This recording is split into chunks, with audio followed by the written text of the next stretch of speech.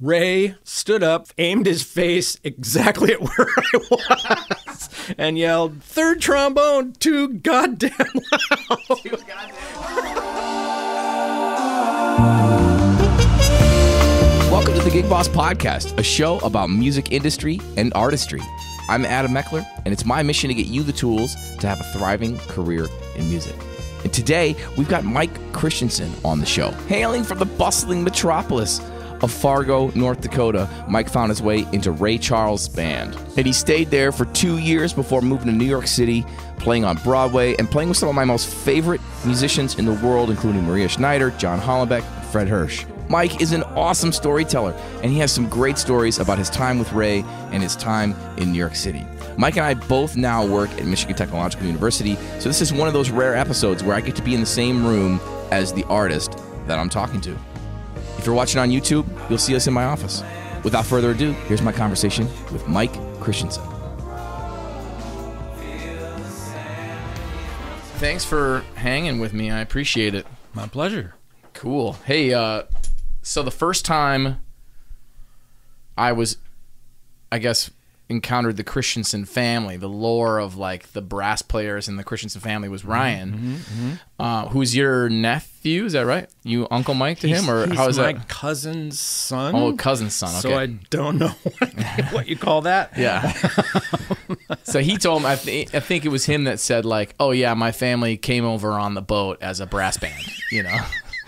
So, maybe. I don't know. So what's your, like, tell me a little bit about your history, like coming from North Dakota and having lots of brass players in your family. Yeah, it turns out when we asked, whenever we got around to asking, like, well, I saw some pictures of my grandfather and my great-grandfather, but I never met either of them. They both had passed away by the time I was born, so I never... I mean, maybe they saw me, but like I maybe I was 3 months old or something, and one of them saw me or something. But yeah. But I had no physical interaction ever with those people, and no one necessarily told me right away that they had been band directors too. Both of my grandfather and my great grandfather directed like the town band of their town, and these towns were sometimes like. Close to each other in the middle of nowhere, like way up near the top of North Dakota.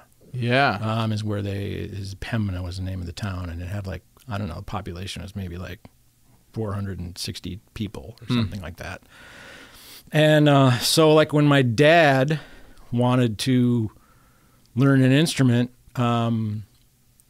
they said, well, you have to pick one of these two because that's what the town band needs. They didn't have a school band. Yeah. They had a town band. So like when he decided to pick tuba over whatever the other choice was, they found him a tuba, and he sat next to, I don't know, the barber in town or whatever, Yeah.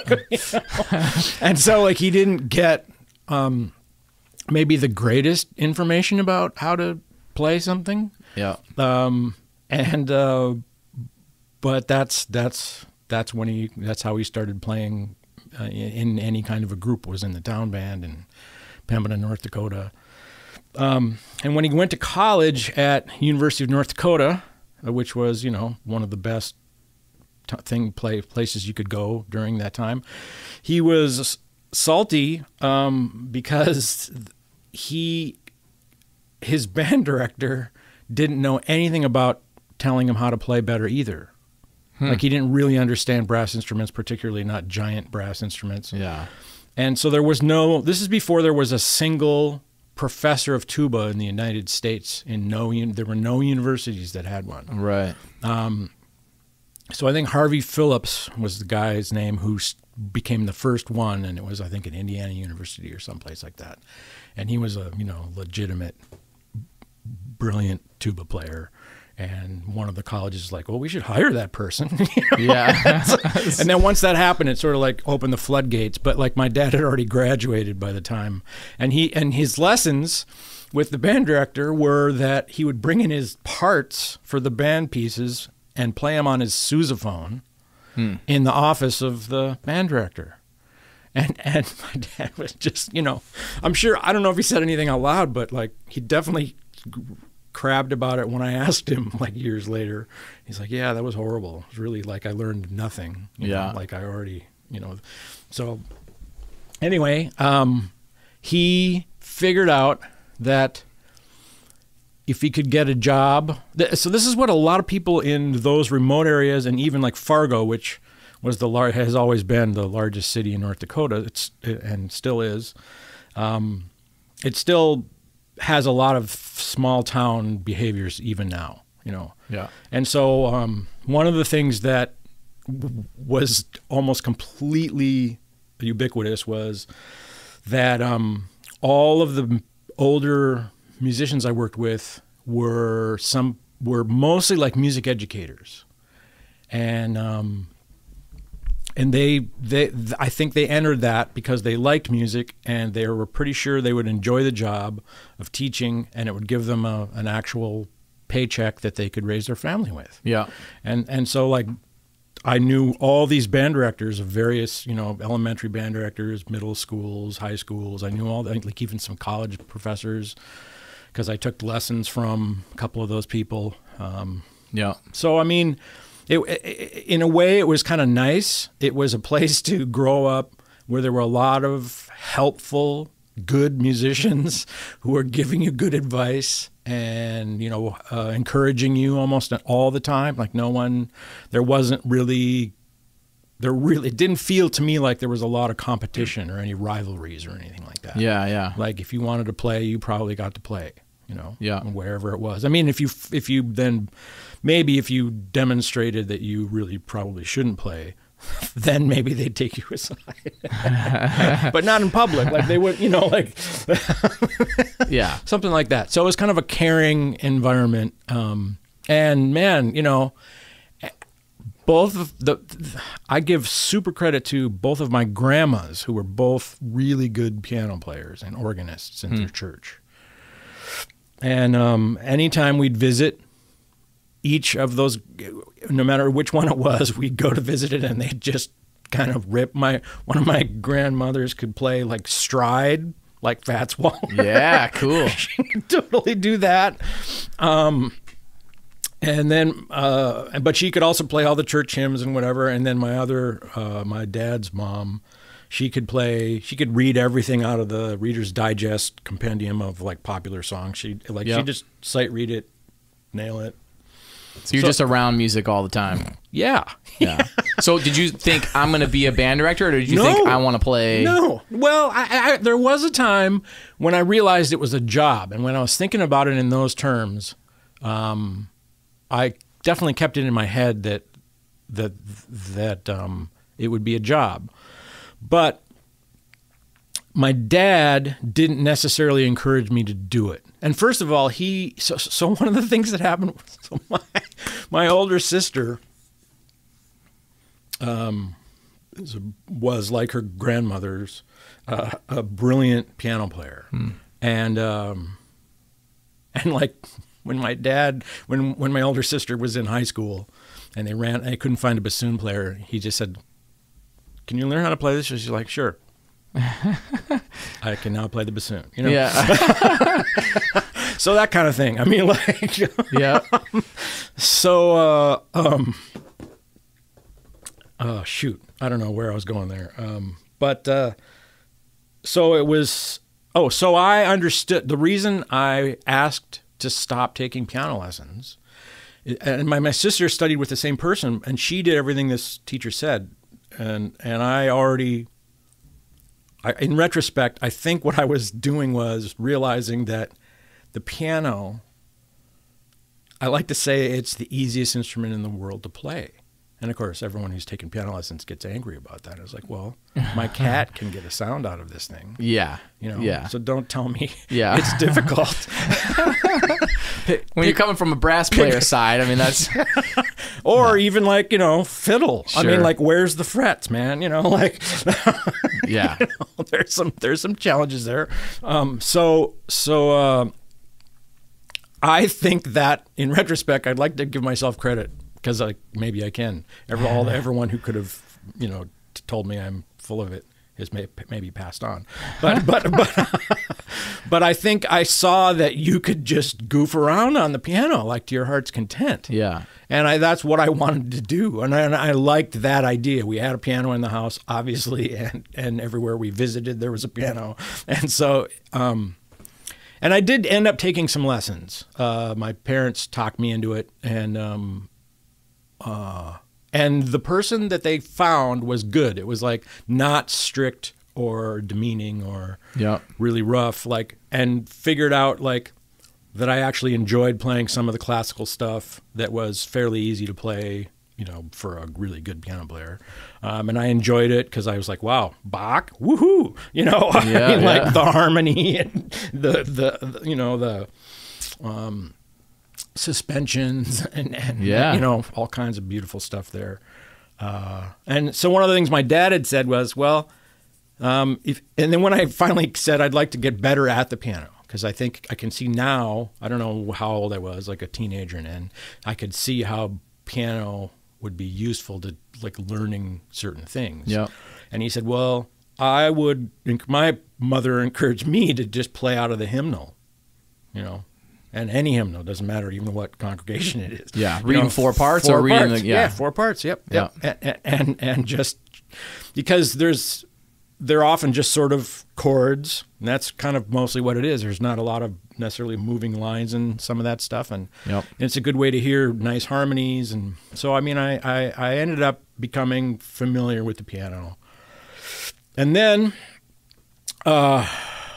we had, my uncle came and lived with me. He was my mom's mom's son. And he was a great musician himself, and he ended up playing horn in the West Point band for 24 years. But what he was really trying to do the entire time was take lessons from New York jazz pianists, because he was not that far away from New York. The base is not a long drive; it's like a 90-minute drive, maybe. Yep. So he would come into New York, take lessons with some of the people there. So he's a really fine pianist himself, an organist and whatever. So when did you when did it become, I want to get out to the East Coast, I want to be in New York? Almost immediately. I mean, one of the guy that was considered the most knowledgeable, had lived through the most stuff and was the best musician in town, was a piano player, and he was also the piano tuner. I mean, you could maybe ask someone else to tune it, but you were an idiot if you did, because he was really good at it. And his day job, he had what sounds like the best job ever, day job you could possibly dream up. It was called the North Dakota Job Service. They used to have a whole entity that was trying to find anyone that wanted one a job. Yeah, that's all he did. Yeah. Anyway. So that guy, I don't know how old I was when he asked me, but he said, so what do you think you want to do?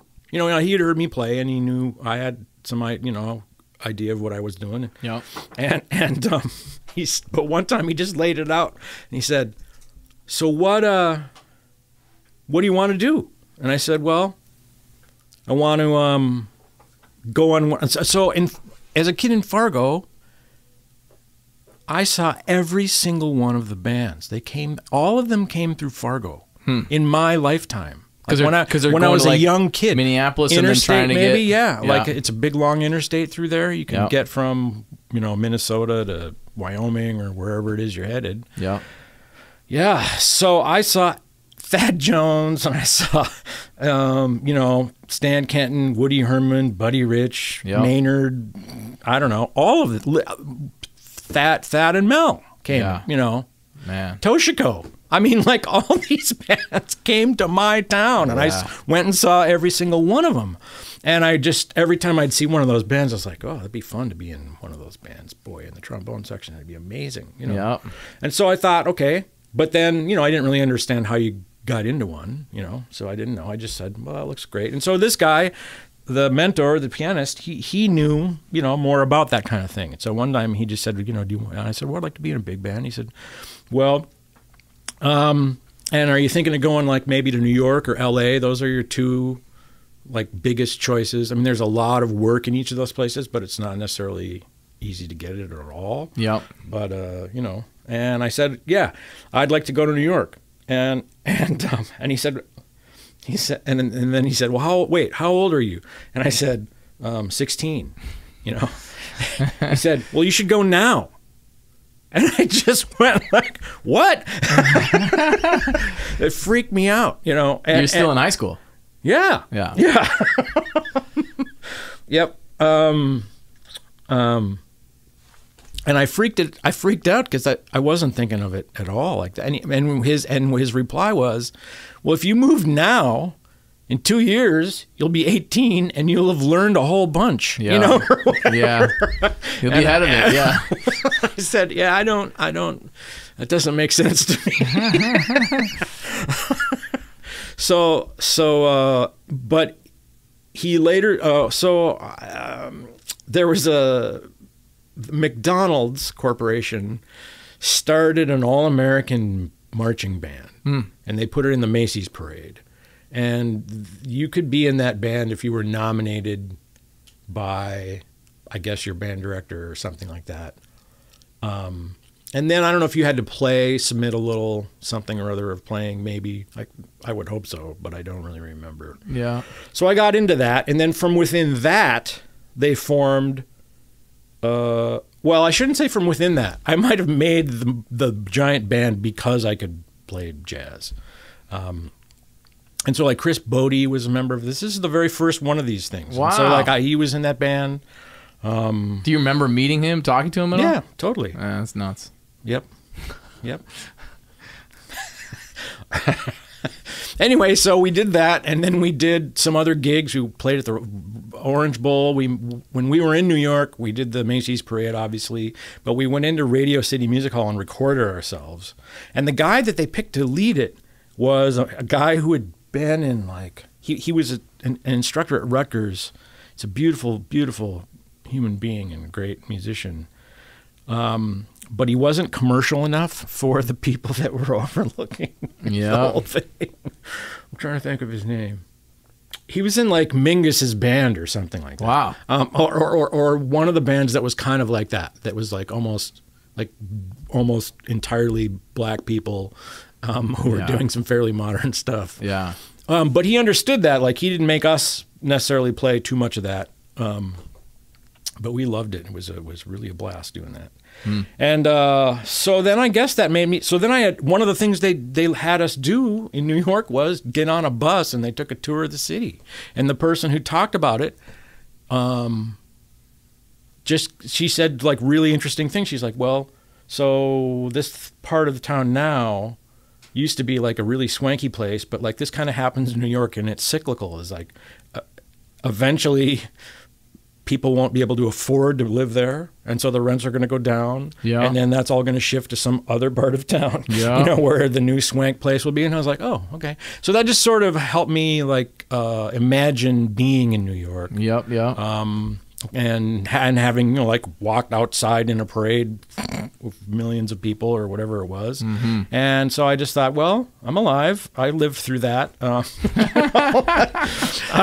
then I found out that my first trombone teacher in Northern Colorado, who had been on Stan Kenton's band and Woody Herman's band and played principal trombone in the Denver Symphony, was a very well-rounded player, and he tried to get us to all be the same, you know, which was great. I thought he did a good job. He found out some places where you could send a cassette tape to one of those road bands, like Glenn Miller's band or whatever. Buddy Rich, Stan Kenton, you know, Woody Herman, I think, was still playing then. So I made a tape in my basement with, like, an Abersold maybe backing me up, and I sent it to all those places, and I got 2 calls back, and one was from the Tommy Dorsey band, I think it was. Yeah. And the other one was from Ray Charles. Man. So this is, are you in New York at this time when you did this recording? I'm living in Fargo. Yeah. I had finished going to didn't graduate from Greeley, Colorado, northern Colorado, Greeley. I didn't graduate from there. Yeah. But I went for 4 years, and I got a lot of good help and information. So when I sent out this tape, I was living in the basement, in my basement of our house, and I don't know. I sent that out, and so, and there was also a local band. This was really weird. There was a band that was like, I don't know if it was like 3 people that were based in Minneapolis. Yeah, and they would do like hotels. I can't remember what they were called, but like one of the gigs that one of the people had to be a trombone player. Oh. It was like drums, keyboards, and trombone, and you also had to sing. So they showed up in Fargo, and someone said, well, at the very least, you should, like, we told you we think you're good and that you might want this guy, and so then I had never really like sung. I mean, I did a lot of singing like most musicians do somewhere in their house or with their family, sure, yeah. Church, whatever. But I had never really done it like in public. But I didn't. Yeah, I did have to sing some sort of a tune. I can't even remember what I picked. But they liked it enough, and they offered me that job. And so then, and that would have happened like immediately. And so was the Ray Charles thing? Well, I knew the Ray Charles thing was going to start theoretically at a later date. So I took the chance of not accepting that. And I also took the chance of not accepting the Tommy Dorsey band. So wow. And it turned out the way Ray ended up happening was, which was a pretty nice thing, was he would go like 6 months kind of like nonstop tour every year, and then 6 months off mostly. Although in that off period, maybe if something seemed like it was a good idea and easy enough to do, he would pop off for that. Yep. So in one of those things, one of those one-offs, I guess he probably figured, well, I kind of like this guy. Let's invite him to do this gig, see what he does. And so I think it was in like Fort Lauderdale or someplace. I don't know, a warm place. And they would normally, well, so like Ray, this was interesting. Ray never told the band what we were going to play. He would send the list to the band director, and he would tell us the list. So there was like a band director conducting the the lead alto player. Oh, okay, I see. Fantastic. He knew Train and all kinds of hip people. Wow. We all like loved him deeply. And anyway, so on that day, he was trying to guess what tunes we should rehearse, because he just didn't even know what was going to be on the. He didn't know. Show. Yeah, no one had told him, and he was just like, "Well, let's just try playing this one." So we played a couple things, and we get out there, and then they give us the list, and I find all the tunes, and I think the very first, and so Ray always started with just the band. Most people that hired him didn't know that, and they sort of, and if you wanted the show to be longer, it would just be more band. Yeah, sure, yeah. So his part of the show was always the same, like 50 minutes or whatever it was. Yeah. And if you asked for more, and you'd just get a lot more band. Yeah, sure. Pretty clever. That's awesome. Yeah. So whatever the first tune was, I was playing the third trombone part, which was absolutely where I would have put myself, if somebody who doesn't really know totally what's going to happen. Yep. So anyway, it turned out to be like, is it da da da do do do do do? What's the name of that tune? Spain? Spain, yeah, Spain. So that's one. There was an arrangement of Spain, and I'd heard it, but I never played it. I heard it a lot. I had Chick Corea records, and and so like in the beginning, playing that unison thing, and I was like, I totally know, and I played the crap out of it, and I played it strongly, and in the middle of me playing that, or maybe when it was done, there was like Ray stood up, aimed his face exactly at where I was, and yelled, "Third trombone, too goddamn loud." Too goddamn loud. and I kind of like just froze. But then I realized, well, I guess I better just, not play as loud. Yeah. He's going to hear everything. That's it. So I did, and then nothing else weird happened. And then I didn't really know what that meant. Like once that gig was over, like some people said some nice things, and I actually got to talk to a couple of them. They were super friendly and supportive and helpful, like just talking about what might happen in the gig and whatever. I got a little bit of inside information from them, and they were happy to, I guess because I didn't do any other than playing too loud. I didn't do anything really stupid, I guess. Yeah. But I had no idea. Somebody actually called me. Maybe somebody in the trombone section. Hey, are you going to do the tour? I was like, I don't know. It's like, they haven't told you? And I was like, no, they haven't. And am I supposed to ask? Anyway, so I've been in that spot before. Yeah, and it turned out that they did accept me then for the tour, which always started in L.A. and yeah, it was a great way to experience that kind of a thing. So did you 6 months? Did you do a 6 months stretch? Yeah. Ooh. And so in the 2 years I did it, two tours, I might have gone to like 18 different countries and like 40 of the United States and Canada and Brazil, Amazing. Yeah. Like in fact, the one, and there were two guys that were doing like equipment. They were beautiful brothers from Detroit, and they were our equipment managers. And one of their jobs, and I didn't think about it at all until much later, was to go into the audience and see people had these cameras, portable cameras to film stuff. Yeah, and they would just like rip out the film. Wow. They would go and rip the film out, because they understood like this is going to be a thing that might be worth money later, and they're going to try and sell it, and we're not going to get it. That part, I didn't really understand that part like all that well, but there was one place in Brazil where there's footage of me playing in the band, just in the section for a couple seconds. You can see me.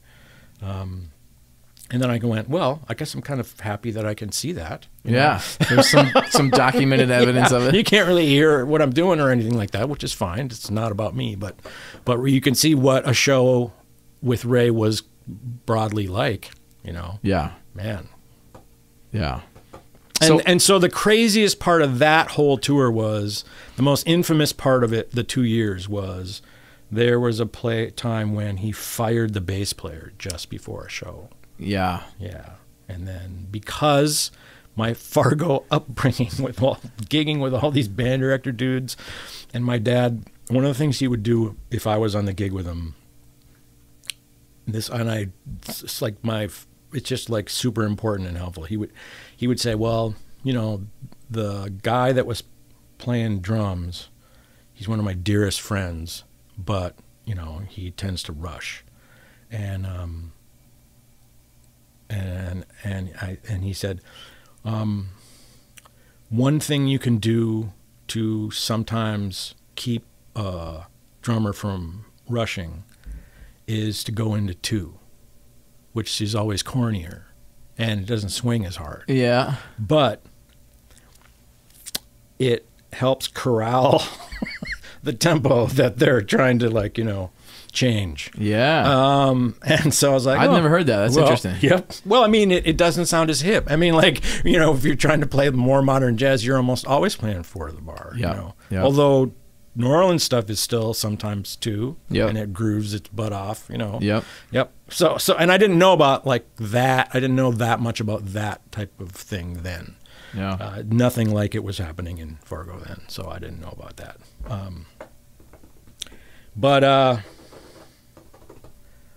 Yeah. So he fires the bass player. Then it turns out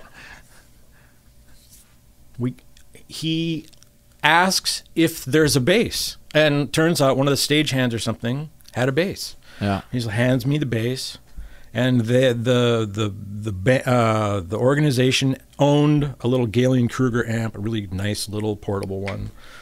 And so that was already there, and so I just had the bass, and I had the chord, and I go out, and I plug it in, and I kind of go like ding, ding, ding, and as soon as the band leader sees that I'm making a sound through the bass amp, he goes, "All right, here we go, 1, 2, 1, 2, 3," you know.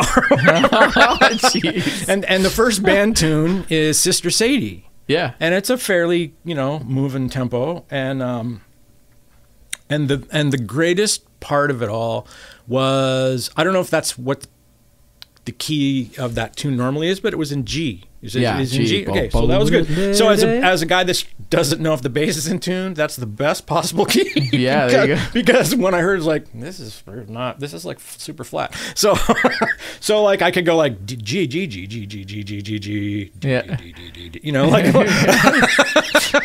So I did that in the middle of the tune. I tuned the freaking instrument. And then we get done with that. And then, so Ray had so many great big band arrangers work with him, all kinds of different people. Like Bob Brookmeyer wrote a lot of charts. Yeah. I can't even remember everyone's name. Just like the top LA studio, beautiful, you know, people. And so there was a tune in the book that in the original version, Brookmeyer would play, like Ray would just go chord, and then he would allow the trombone player to just like mess around for a little bit. And then, I don't know, whenever he felt like moving along, you'd play the next chord.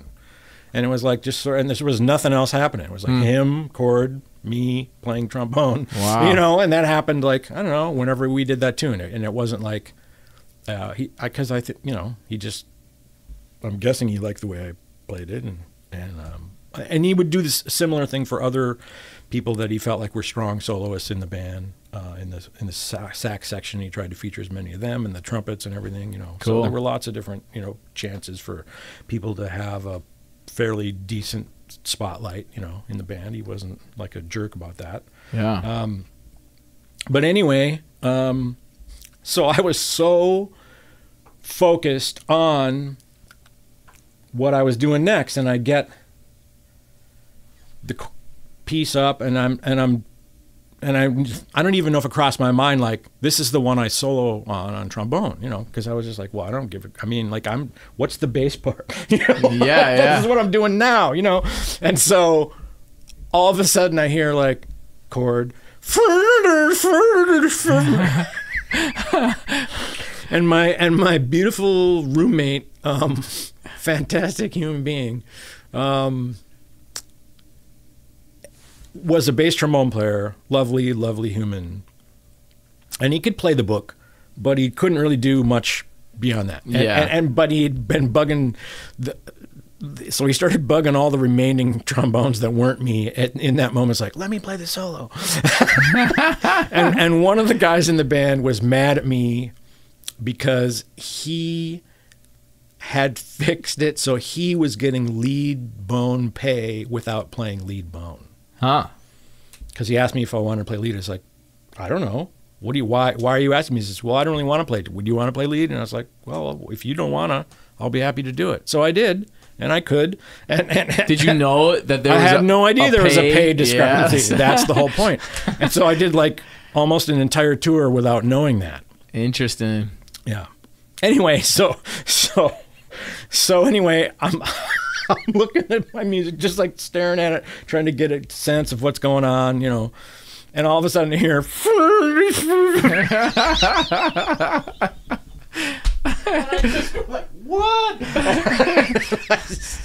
and then the way it would work is, you know, Ray would play a chord and you'd play like a thing, and you weren't supposed to do like an opera or whatever, obviously, but and it sort of seemed like he was trying to answer whatever it is you did in reason, you know, like I felt like that's kind of how it worked. Yep. And it was kind of really fun to be in that little just the two of us thing. Totally. A couple times. And so as soon as he heard this bad playing, he was like, next chord. He went right through it super fast. Okay, we're out of there. So I was just like, I was thinking entirely about the bass, and I was just like not really able to I was and then what was the third thing? There was a third thing that happened in there. He decided to call, I think in the set, like he would sometimes do an audible, like whatever our list was, he would just say, well, I'm going to do this. And he would maybe play this thing. And so there was a tune, a beautiful ballad that he would sing, and it was just him on piano and the bass player. And luckily, I had played enough bass to be fairly confident, and I had witnessed our excellent bass player who had left the band a couple guys before this guy quit, forcing me to be there in the chair. I watched him, and there was a spot where you had to hit a harmonic and bend the neck. Yeah. Which I didn't know you could do. But I saw how it was done because I was sitting in the trombone section and I could see him in front of the stage there doing that. So he called that just because he thought, well, let's see what this guy knows. Like, because we're playing tomorrow in Key West. And so we need to know, like, basically what Ray was, he wasn't telling me this, but what he was doing was, we need to know if this guy could do the second gig and not just ruin everything. Yeah. And it looks like maybe he could. Because I've just tested him on several of the biggest hurdles, So that's what happened. Wow. So then when we went to Key West, they had a beautiful fretless bass. Electric bass. And I was like, damn. And then he called the one real solo for bass, like with the band, which was I Want Your Love, like a disco tune. And he would open, like the Raelettes would sing that, kick it, really, really rock it. And then that was where there was a bass. And of course you're supposed to be slapping and popping, but there's no fret, so you can't. Yeah. So so what I ended up doing is like, it sounded all boingy. I felt sort of ridiculous. Yeah. Anyway, so then he called me into the office afterwards and thanked me and gave me some denomination of bills. and I resisted the chance to say, gee, Ray, thanks, $10. I didn't know if he would appreciate that, but he might have. But I decided not to try that. Yeah. And then they got a real person. And you went back to trombone and finished the tour? Yeah. Yeah. Nice. That's fun. So you've also played with some of my favorite bands in the world. You played with Maria Schneider's orchestra, and you played with John Hollenbeck, and of course Fred Hirsch. Did you just play with Fred again recently? Did you Not too recently, but I've played a couple different projects with him. I'm on. He did a project of the poetry of Walt Whitman, and I'm on that. Cool. And I think that's Kurt Elling is singing on that. I can't remember if there must be another singer. I can't remember who it is. Yeah. And then the one that I really liked was My Coma Dreams, man. He wrote a whole thing about it nearly dying and being in a coma and coming back out of it and learning how to walk and how to play the piano again and all that.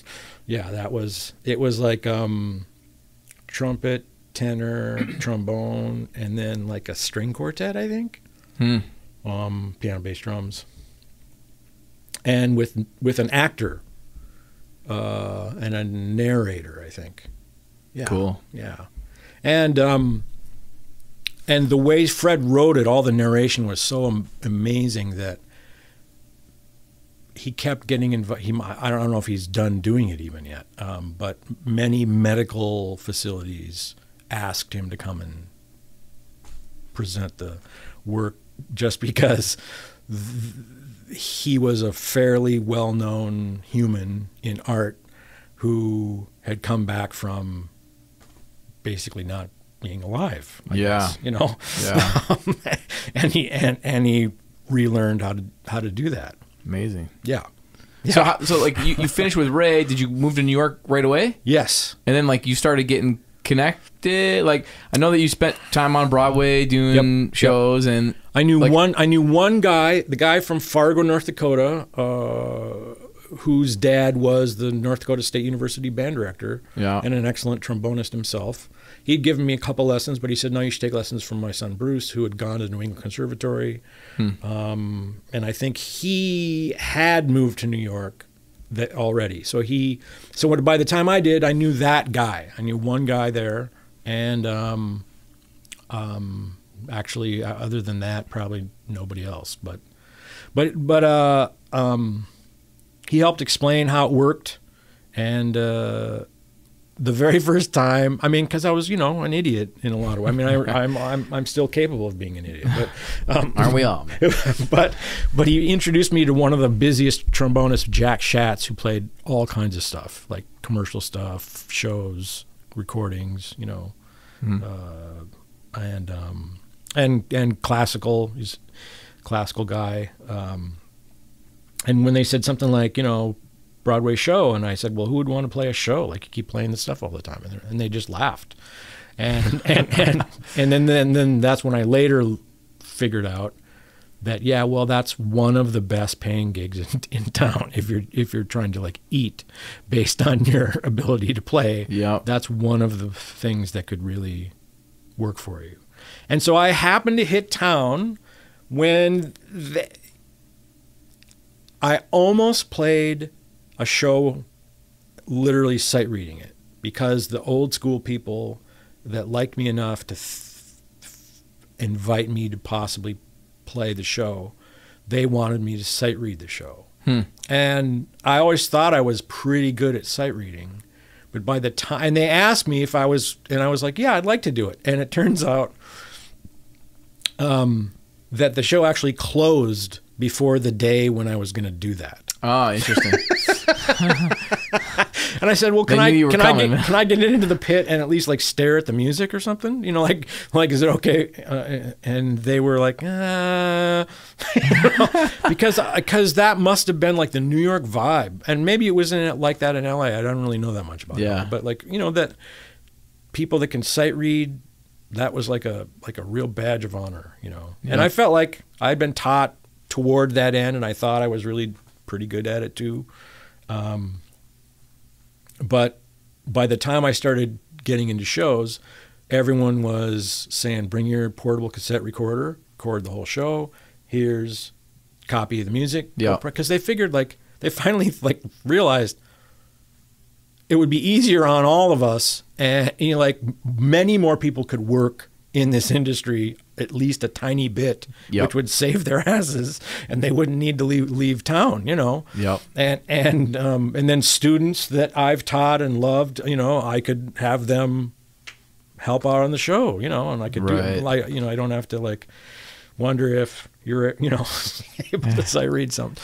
So and so then I was able to do it, and I just, practiced it a billion times and listened to it a zillion times, and when I finally played a show for the first time, a relatively crabby bass trombonist, like a beautiful human and an amazing musician and all that. And we later became friends, I think.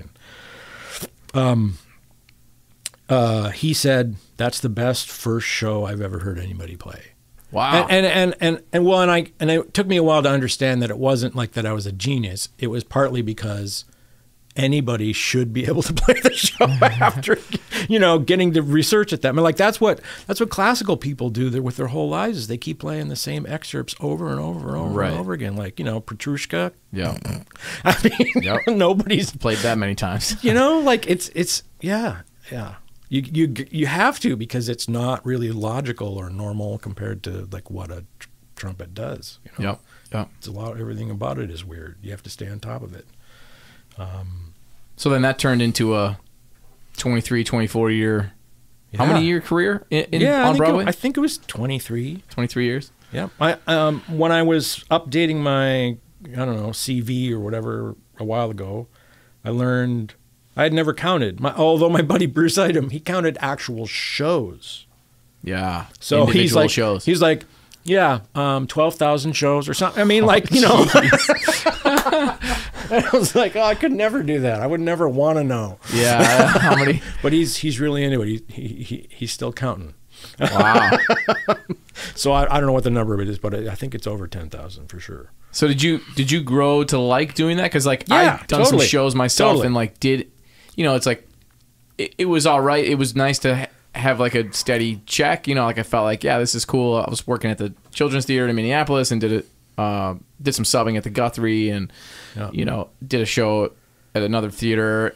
And it's like I generally played shows that had jazz stuff in them. Yep. Because that's what people knew me as. But I still would feel like my soul was getting sucked away over the course of many weeks, when it became like these long run shows. It got tough to like continue to go down there, dressed in all black. It's like it's like you stop kind of, I don't know, for me it was like you're not in front of the audience, so you're not, I wasn't taking care of myself in the same way. I'm not like looking how I usually look when I go out and play. And so I don't know that I liked that, and it's like it was nice to get the bag, but it was like I wanted to be playing jazz shows. And you got to do that in New York. So were you subbing out Broadway shows when you got an opportunity to play with, say, like Maria or something like that? Totally. Yeah. Yeah. No, that's wow. One of the things I didn't understand very well at all. So this mentor of mine, Bruce Idem, who was doing some of the shows, and that's where on a show that he was in, that's the first place I subbed and was successful.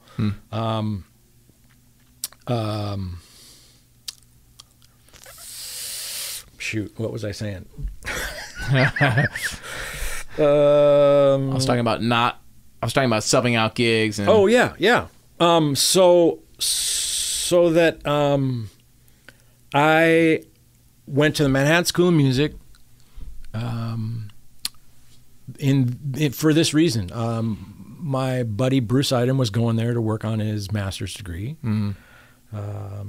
And I don't know if he hoped he could get a college job or if he just wanted to become a better player or meet some people. I don't really know why he went there. Because I ended up getting a doctorate later, but like I didn't know I was going to do that either. And at Manhattan, and maybe it's the same at Juilliard and other really big schools around there. But Manhattan had a great liberal policy, which is like, hey, if you could call for a gig, take the gig and get somebody to sub on your school orchestra seat. Yeah, do that. You need to know how to do this. Yeah, and so he started getting calls to do paying gigs, and he called me for all of those gigs because he knew I wasn't doing anything, and he knew that I kind of knew something about what I was doing. Yeah, cool. And that I wasn't probably going to do anything stupid and ruin any of that, So I just was constantly there in the Manhattan School of Music. And one day, the trombone professor who was playing in the Metropolitan Opera, he's like, I see you all the time.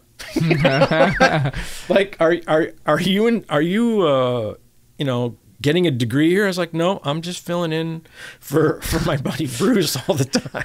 And he plays in all, he plays in the orchestra, plays in the jazz band, he plays in the brass quintet or whatever. Like all, maybe we even had a wind ensemble. I can't remember, but he played, and all that stuff. Yeah. And he was like, huh. So then he said, well, do you have a bachelor's degree? I said, yeah, I do. Yep. And he said, are you interested in getting a master's degree? I said, I don't know. I never thought about it. And he said, well, if I told you it would be free, would you be interested in it? I was like, yes. There you go. Nice. So that's what happened. So those became like your auditions almost, like going and sitting in those bands, and they got to hear you play and go like, this guy can really do it. Yeah. Yeah, that's cool. Yeah. So I got a master's degree. And I learned, and so the one that it's like almost the tiniest thing, but it turned out to be like, I wouldn't say like it changed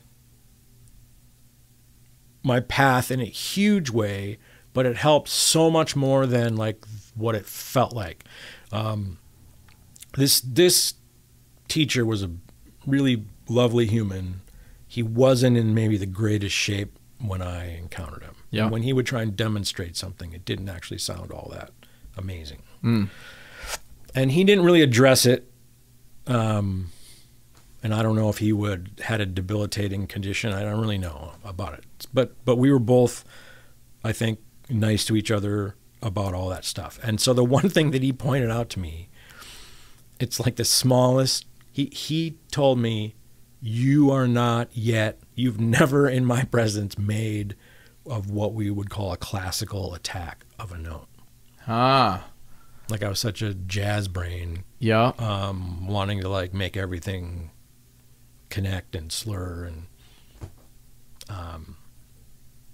and when I was doing that, I thought the kind of like D sound I was using with, you know, my tongue instead of the the crisp, you know, and I knew about the T. I just had been so much jazz and commercial. I kind of like didn't remember it, or, you know, so he reminded me, you know, like, you need to be able to do this to play in a brass quintet or an orchestra, and I was like, oh, okay. and so kind of like just from that really great observation, I became viable to kind of classical things. And so one of the more fun gigs I ever ended up doing was playing in a Baroque orchestra. They were playing at A430. And they had like bassoons that only had like 3 keys on them. Wow. Trumpets that didn't have any keys on them. Yeah. Holes, you know. Just the clarion holes, yeah. Yep. Cool. And we played old music that was meant to be played at like A430. And I ended up getting an old trombone. So were those instruments all purposefully tuned to A430 rather than what's typical now, A440? Well, they were, because I've never understood this. Like, I really want to research it someday. I still don't understand why we picked 440 or whatever the number was. Yeah. Like, you know, I don't know if somebody said like, well, at the end of the Geneva Convention, when they were trying to like just take care of everything so they could get the hell out of there, is like, what about pitch? And people just started saying 412, 418, 4, you know. It's like 440, we're out of here. Yeah. You know, I don't know. Arbitrary. Well, yeah. It seems like it had to have been. Yeah. What else could it possibly have been? And so those, and when I went home to visit my dad, he ended up with these 3 old trombones, and they were all old enough to be A430. So I just picked the least crappy one, and I brought it back to New York. And when I was in a pit mentioning this, there was a horn player who said, "Did you say it has 2 tuning slides?" Like, what a weird thing to like overhear and ask about. Yes. Wow. And I said, yes, it does. She said, well, I have some gigs for you. Wow. Because she liked the way I behaved and played, and she knew that means he has a horn that can play at A430, and it won't be like, you know, ruining it or anything. Yep. Like, it'll feel comfortable. And so then here out of the blue, I'm playing. It's not a big orchestra, but it's an orchestra, and everyone, like even the string players, like, this is from the 1500s. This bass, you know, or whatever. And it's just like, and it was so interesting. Like, all of a sudden, you're hearing orchestral sounds, but they're not as, I don't know, edgy, and they just seem more mellow and like blended together. Mm-hmm. And nobody's hurting themselves. Like, man, in the New York Philharmonic trombone section, they might have like deafened some people permanently. You know, they're playing like really, really strong. Yep. I don't know whose idea that was. Yeah. But nobody stopped them from doing it. Yeah. I mean, I'm not gonna even begin to insinuate that they weren't amazing players. Yeah. Just that in retrospect, I was like, I don't know that I'd want to be in something that was working that hard to play. Yep. Really, really, really loud. Yeah. You know? Like, yeah. So, yep. And then when I was in Ray's band, a couple of the members were like, you ever play salsa? And I was like, I don't know, what's that? What? You know? And so they said, we're taking you to, and so they took me to a record store in East LA, and we just walked through the aisles, and they go like, here, They just handed me LPs. Yeah. So I just bought like, 8 of them or whatever it was. And then I had to ship. So what was it, like Indestructible and stuff, like Ray Barretto? There might have been some of that, but I definitely remember Willie Colon and the Fania All-Stars. And I haven't thought of those records in a long time now, but shoot. Oh, man. And then Mario Bausa. I got to play with him a couple of times. I mean, I don't know. I don't know how. I mean, I know Bruce Item ended up playing with them, and he sent me as a sub, and they liked me as a sub, and so then I got to do it, live several times with Cecilia Cruz. Is that her name? The singer. One of the just like the Ella Fitzgerald of salsa singing. Yeah, interesting. Yeah. No, but thankfully for those band members that introduced me to the idea of salsa and like what it was, I had enough of an idea. It turns out that the first apartment we lived in was like a block away from a salsa school. Cool. Or like a larger building, one of the rooms was a salsa school. Yeah. And so when they found out this guy doesn't have any work and he lives like down the street, call him, Yeah. And then there was a guy who had been I think he had tried to play, and he definitely tried to play salsa and, Latin stuff. And he had been a music educator in like middle schools, and he had done that like 3 blocks away from where we happened to live. Yeah. Some would say like slightly past the border of Spanish Harlem. I don't know. Whatever. We didn't think about it. Yeah. And there weren't really any super creepy events or anything like that. And so he would hold like a brass choir. He bought all the Robert King books, which are brilliant, like beginner-ish, beautiful music. It's mostly really old music. But he would write it out so that, you could have trumpets and horns and flugelhorns and euphoniums and tubas, So like, and he would just try and get as many people in there. Like, and maybe one day it was only going to be octets, and then it'll be 16 parts next week or whatever, And so you would meet a whole bunch of people, and it was not competitive. You were just playing for fun. Yep. And so I was always in Fargo, it made me think I will do that pretty much any time. Like, I'm not at all turning you down because you're not paying me. I mean, if it sounds like it might be interesting to play, I would love to try it. Yeah. Whatever it is. And do you feel like that philosophy led to you working in tons of things and getting paid eventually? Yeah, absolutely. Yeah. And that, yep. Yeah. And some of the people were clearly not operating with that idea. Yeah. Like they were laser focused on a certain thing and I don't know that most of those people were very happy, Sure. Like one of my favorite humans of all time is Scott Robinson, this guy. Mm-hmm. And I met him doing a horrible 4th of July parade with an awful band and a really angry leader. And later on, somebody said, I think he was part of the Mussolini brown shirts or something. Jeez. I don't know. New Jersey, Yeah. And so I'm playing, and then there's a guy. We had these marching, lyres, and we had the parts, and I'm playing. And behind me, I'm just hearing all these amazing sounds. And it turns out it's Scott Robinson playing the bass saxophone. He's just playing the shit. I'm just like, my God, man, this is amazing. And then there's a trombone player that's trying to blow over everything and not doing a good job. Yep. And then this is my favorite part. We're done. We're definitely done. We move in rank and file, not really probably even in step, but we get to the football field where the fireworks are going to happen or whatever. And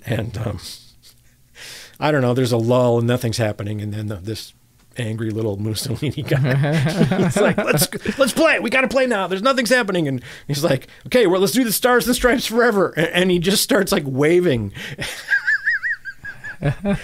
And I think what all of us, or at least most of us, did was, what's going to happen at the dogfight? How does that go?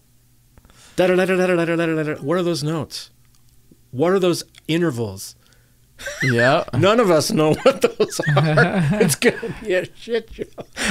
And so none of us played a note. Like, without speaking to each other, just like, I can see where that's going to go. We're not going to do that. Let's not do that. Dude, he's waving his arms. Nobody's playing. It's awesome. Because we all just said, yeah, that can't possibly, internally we said, that can't possibly work. And yeah, so we shut it down. So that that was one of my earliest gigs, I was doing that. Yep. No, there were a lot of great kind of weird mishaps like that. So did you end up working with Scott after that? Like you? Not immediately. But when I did, I just kept thinking, like, he played in Maria's band. Oh, he probably still is in Maria's band. I think he's been in there the entire time. And like when he would play, I would just go like, and I don't know how exactly I felt like I got to know him better. There's a guitar player named James Chirillo who kind of lived near where Scott did. And when he found out that I wasn't that far from there, sometimes we would end up like at a party that Scott would host. And then people might try and play a little bit after that. And, that might have been how I first might have played with him, was in a party. Yeah. I don't know. Or maybe he subbed. I had a regular Friday night gig with a really bad traditional jazz band. They were all amateurs that started the band. Mm-hmm. And there were a couple people that kind of knew more about what they were doing. And maybe Scott played that because he was that kind of guy. Like he would play almost with anybody in any circumstance, just because what could it hurt, I guess. Yeah. So maybe. So is he how you got connected with Maria? Is that? No, I don't know. So the way I got so Maria, like when she started her band, she was at a Brazilian nightclub. That was the vibe. The people that owned it were from Brazil. Interesting. And that was a co-led band, right? Her early iteration with Fed Shock. Okay. Yeah. And then, but by the time I encountered it, it was just her. Okay. I never was there for the Fed Shock part. And the only reason I think I got in as a sub is because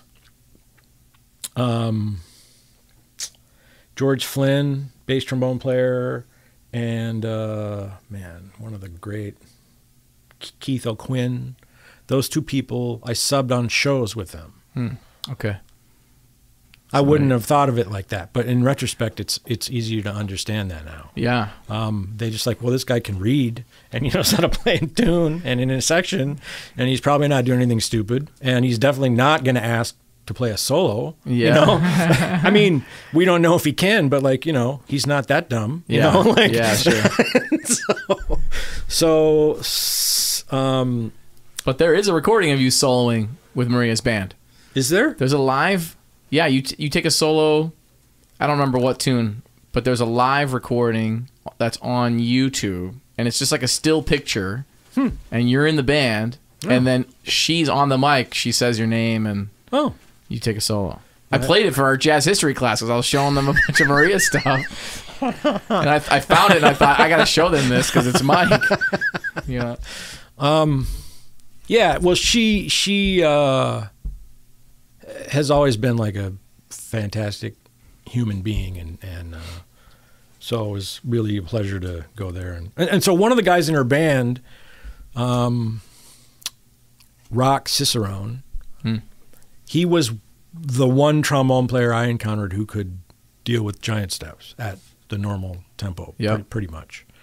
And it was amazing. And I think she had a chart on it, and he would often get to play on it. I mean, and so would a bunch of other people too. Cool.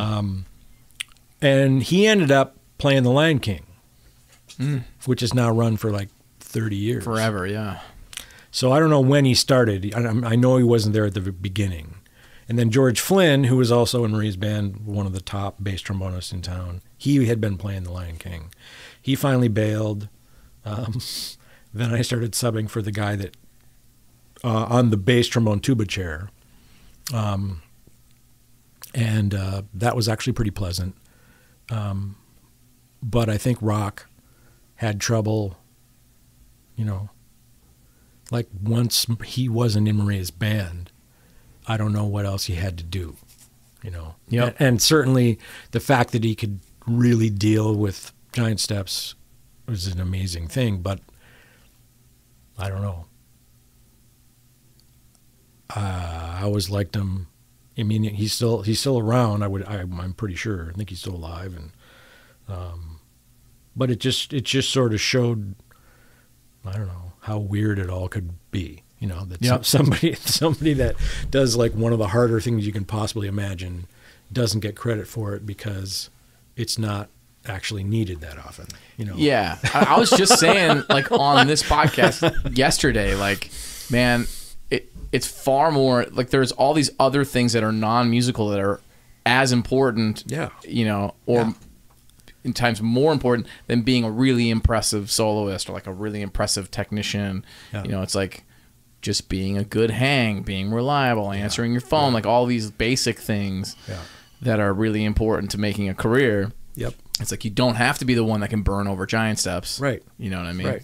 Yep. Reliable, solid player, good readers, like all these things that. Yeah. Yeah. Yep. Yeah. Are you willing to tune to somebody else in the middle of a chord? You know. Yeah, man. Yeah. Just tiny little things like that. All that. You know. Yep. Yeah. So how did John Hollenbeck's band come together? Wow. I wish I could be positive about that. Let me think.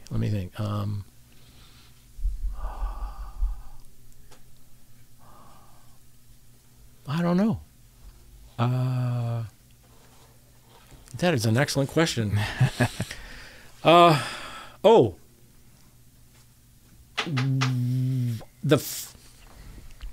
There's two reasons, and they're weird. So when we played with Fred Hirsch and the first project, when I was part of that, John Hollenbeck was the drummer. Oh, okay. Yeah, yeah, cool. He tried to use John, I think, all the time for that particular stuff. And so one of the places we played on tour with Ray's band was in Rochester at like right near Eastman, you know. Yep. And so, like any good musical college, when they heard Ray's band was in town, they're like, let's invite him over to jam at our like frat house or whatever. So we were invited, and I went down and played. And and I happened to just like, I think I went over to John and said, man, you sound amazing. Great. You know, hope to see you, you know, somewhere down the road or whatever. And I don't know if this is when we had just gotten back from a tour, and one of the places we went was Istanbul, Turkey. Yeah. And we went to the Istanbul factory. The drummer in our band knew an American that had been living in Turkey for a billion years and was a great jazz drummer himself. And so he contacted that guy, and we squeezed into a Fiat or something and drove way out what seemed like in the middle of nowhere. Oh, sorry about that. Yeah, you're good. Middle of nowhere, and we stopped at what looked just like a house. It looked exactly like somebody's house. It didn't look at any like kind of a factory of any type. And when you went in, there was nothing in there except like super hot, fiery thing, you know, places to melt metal, I guess, and then places to stash the cymbals that were made, and hammers and, you know, tools. Yeah. So there was like hand making cymbals. Totally. In that little house. And so the drummer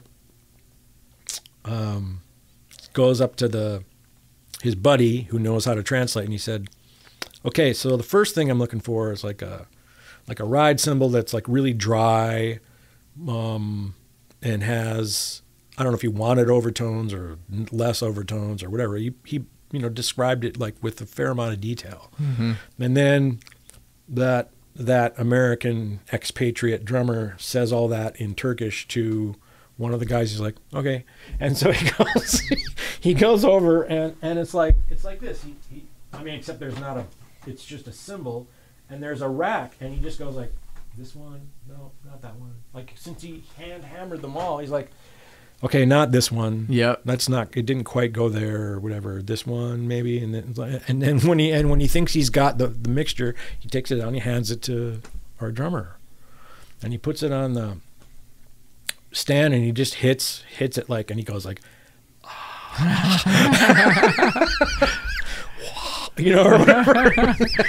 And then he plays the other one, and it's basically the same, like, you know, like as beautiful, maybe slightly different or whatever. And then he does that a couple of times. Yeah, he does it with a pair of hats, and he does it with, I don't know if he got a kind of a more of a crash thing. I'm not quite sure, but you know, that's how it worked. And I just took the runners up. So like the one he really liked, he's like, here's the second place one, and I was like, I'll take that one. Yeah. So I bought a whole set of cymbals. I got the hi-hats, and I got a ride and maybe two rides, or crash ride, or one was a crash, I don't know, whatever they are.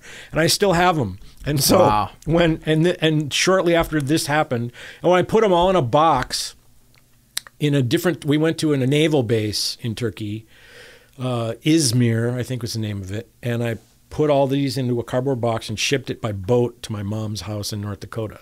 And I knew that was going to take months, but I wasn't going to be home for months. So yeah, it didn't matter. Yeah.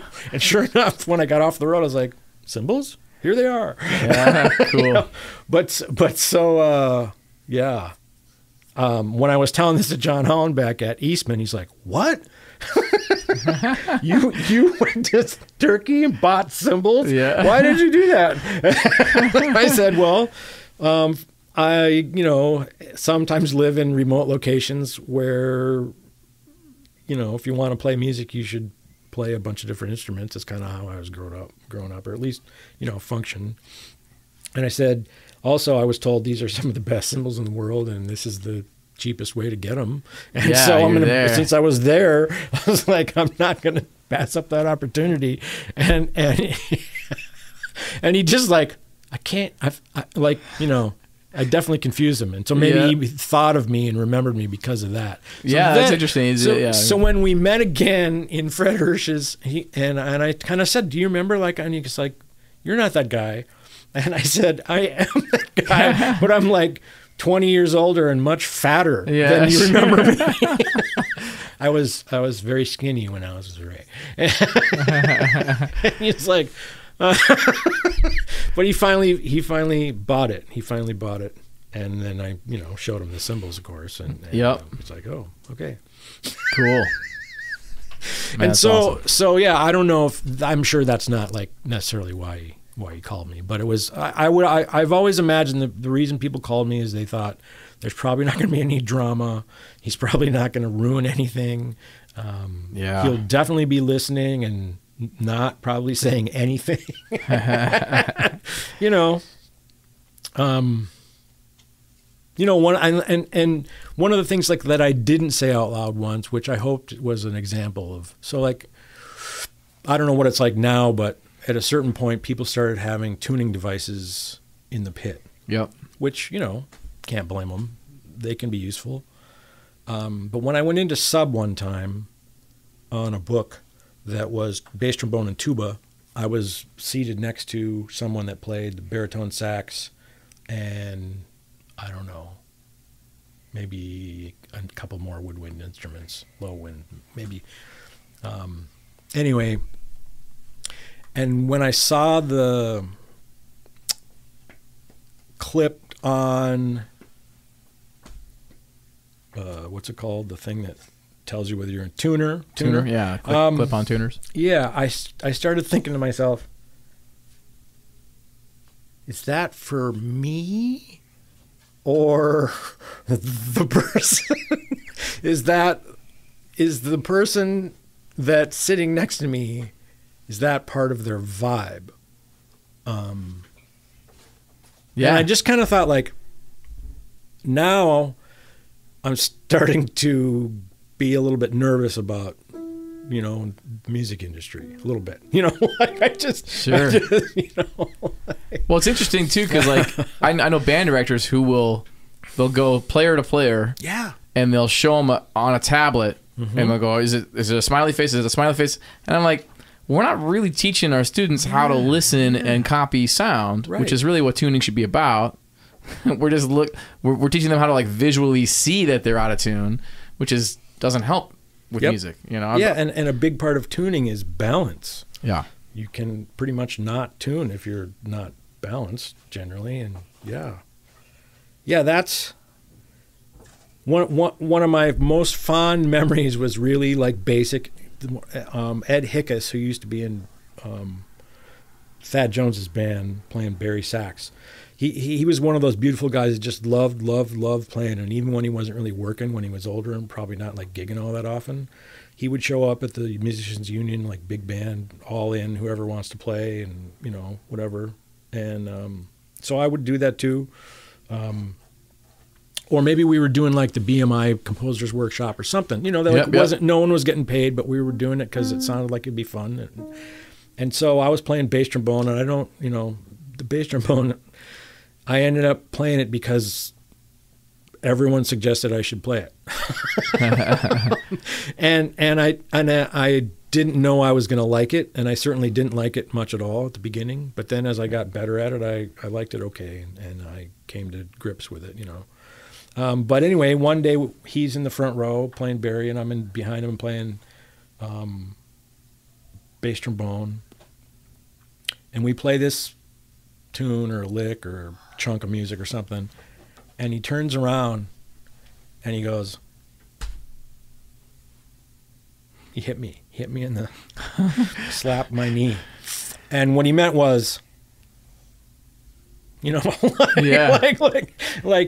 And without talking, I think he understood that what I was trying to do was get my sound inside of his sound, and that it happened, and he heard it. Yeah, cool. Really cool.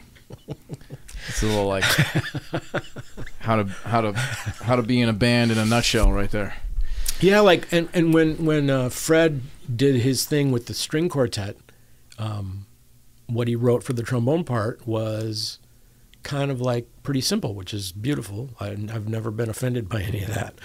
And so he would sometimes say, you know, could you play a little louder? And I don't know if I answered him or just tried to avoid answering him, because what I wanted to do was I wanted to fold my sound into the cello. And maybe I said that to him. I'm not sure. But that's a thing that's hard to even describe, you know, how you can take any two instruments, and if the balance is right, you get a completely different, unthought of sound that maybe no one's ever even heard, you know. Yeah, that's cool. And you can tell, you can feel it, that you know, like it's pretty amazing, all that. Yeah, man. Well, hey, I think that's a nice place to put a bow on it. Appreciate you taking the time to tell me some stories, man. It's always awesome. Thanks for having me. It's been a pleasure. Yeah, cool. Yeah. Awesome. Well, that's it. Thank you so much for listening to my conversation with Mike Christianson. If you're digging the podcast, please like and subscribe and comment wherever you're listening. If you could write a review of the show on something like Apple Podcasts, that really helps us out. Positive reviews helps it show up into other people's feeds, which will help us grow and help us continue to get great and high-profile guests. We've got an app called Gig Boss. That's an organizational tool for freelance musicians and band leaders. You can create groups, you can create events, and you can track all the details. There's lots of awesome features being added every month, and it's getting a little prettier too, which is exciting. So check that out. It's totally free on iOS and Android. There's a download link in the description. We've got a Spotify playlist of all the artists who've been on the show, so you can listen to their music. And there's a Gig Boss Facebook page where we sort of digest the episodes. We talk about music industry related and artistry related things. I post outlandish stuff to spark conversations. It's great. Head over there and check that out as well. Thanks for listening. Appreciate you.